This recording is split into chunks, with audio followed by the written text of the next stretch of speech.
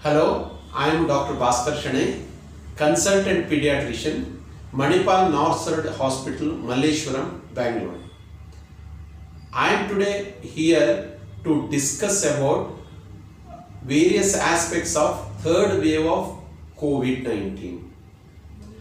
The media, the experts have predicted that third wave is going to come in few weeks time or few months time. We really don't know whether it is definitely come, but looking at the pattern of the pandemics before, it is likely to come.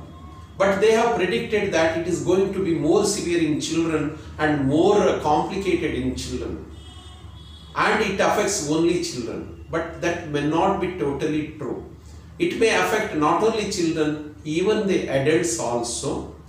And looking at the pattern before, children are affected, but they never had a severe complication, nor the death rate was high, nor the admissions were more.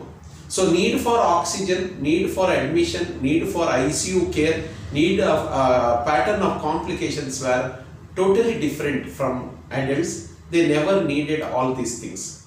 So having said that, the next wave which is likely to come may not have a very severe form in children, but it is our duty to be prepared.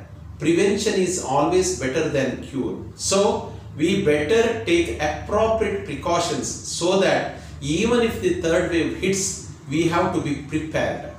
So how do we do that?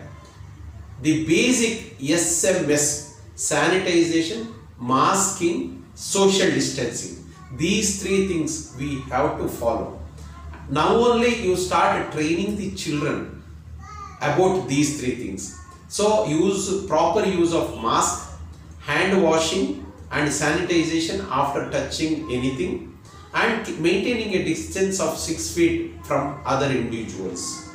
This from now onwards, if you train them, they will get used to that, so that when the pandemic comes or the third wave comes, it becomes a routine for them.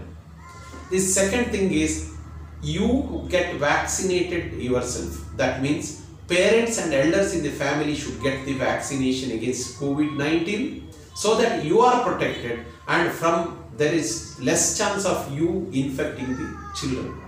And all the adult members in the family, elders, should be vaccinated.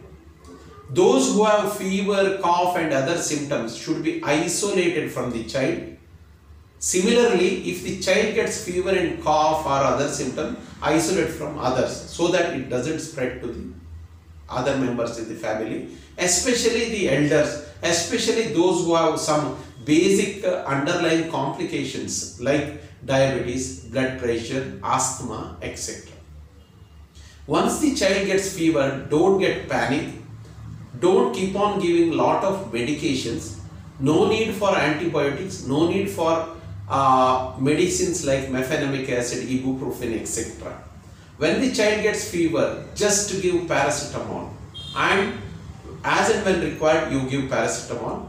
And wet mopping whole body, head to toe for 20 minutes would definitely reduce the temperature in a more natural and simple way.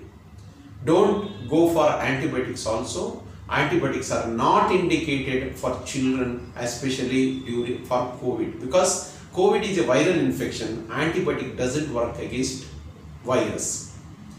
Give good nutritious food, fruits, raw vegetables which can be eaten as salads, and green leaf vegetables, and plenty of juices, fresh fruit juices, soups would definitely improve the health.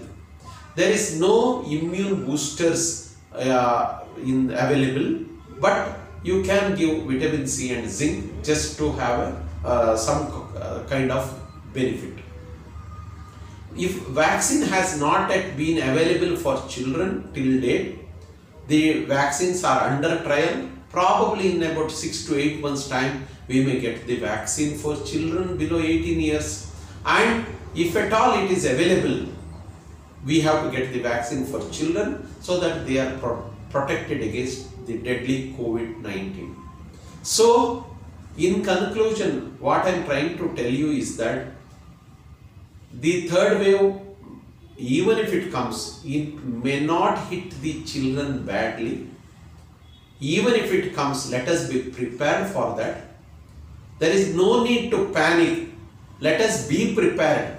Let us take appropriate preventive measures now itself, so that even if the third wave hits, let us fight that deadly virus effectively, strongly and unitedly. Thank you very much.